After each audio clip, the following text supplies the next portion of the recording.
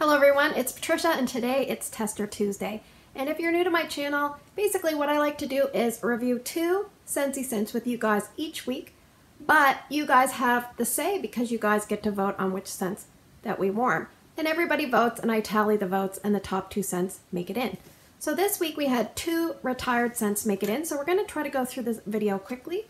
But in first place, and it was very tight for the first, I think 4 scents. In first place, with a mossy green colored wax, I happen to have a bar. It is Cactus Flower Lime. That had 22% of the vote. And in second place, I have my used up wax from my 3 mini testers, which is a nice red wax, Pomegranate Pear, 21% of the vote. So the order, in case you're interested, it went Cactus Flower Lime, then Pomegranate Pear. Then we had a tie for third. It was Caramel Vanilla Delight and Frosted Ginger Cookie. Then we had Pumpkin Cinnamon Swirl, just 1 vote after those, 2 cents. And then at the end we had Bergamot and Solar Driftwood. And every scent got a fair amount of votes this week, so that was nice to see. In first place, Cactus Flower Lime. So on cold, I would say this is pretty soft, and it is a retired scent. I would kind of put it in a spa category or a fresh category. It was a new release back in the spring and summer of 2016, and that was it. It did not come back. And is that foreshadowing? I don't know. So the scent description for Cactus Flower Lime, it says, Zen beckons like a siren's song from this crisp, meditative blend of lime mist, water lotus, green tea, and delicate aloe leaf. So we have lime, water lotus, which is a floral kind of vibe, green tea, and aloe leaf. And now I'm not a tea drinker at all, and I don't even really know if I know what green tea smells like, except for my daughter bought powdered green tea and she hated it. So, but what I get from this, to me, the lime kind of comes across in this scent almost like a cleaner style lime. You know how lemon can be like lemon or like a cleaner style lemon. This comes off as a cleaner type lime. And there's also like an herbal sage tone to it. That's what I get. If you've watched my channel at all, you know I'm not a big fan of sage-like scents. So for me, I would say scent appeal is probably like 6 out of 10. I don't hate it, but I don't love it. I only had 1 mini tester of this, but I knew I had a bar, so that's kind of why I used my mini tester. So I took my mini tester and 1 cube and put it down in my mudroom laundry room. I put 2 cubes in this room and 2 cubes in my daughter's room. And I'm not going to get into each specific room. I'm just going to kind of summarize. Strength and throw, 6.5 to 7, all 3 locations. Longevity is where we get into trouble. I would say for the first 4 to 5 hours, I could smell it. It was fairly noticeable in the room. Then all of a sudden it just went away. And it was really hard. You know, you couldn't really pick it up. So I'd go up close to the warmer. I could smell it like if I was hovering over the warmer, but that's it. So I was like, well, that's kind of a dud. I left it in my daughter's room 24 hours just to see. When I took it out, the wax was like so dead as a doornail, it wasn't even funny. So yeah, this one was pretty underwhelming. It was not a good performer in my opinion. I don't think you should have subpar wax return, which is probably why this did not make a comeback.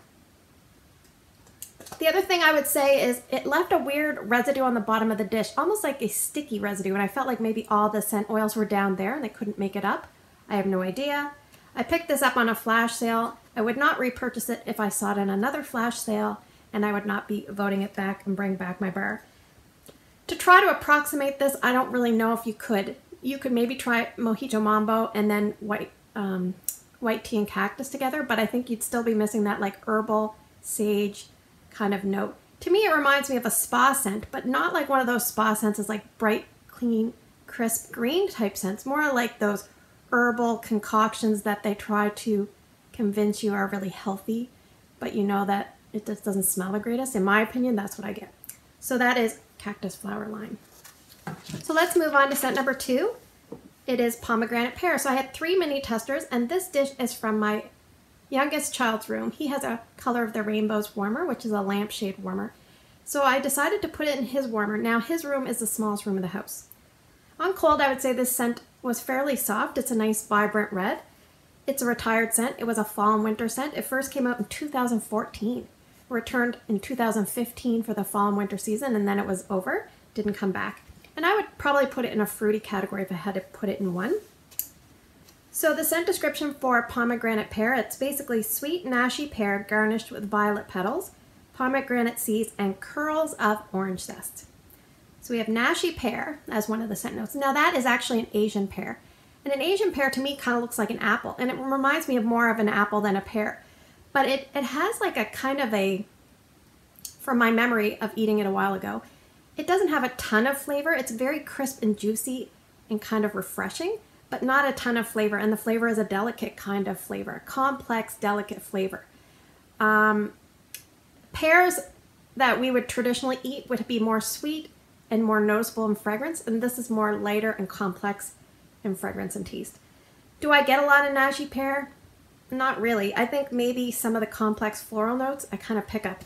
The second scent note was violet petals. I get about 1/3 of that.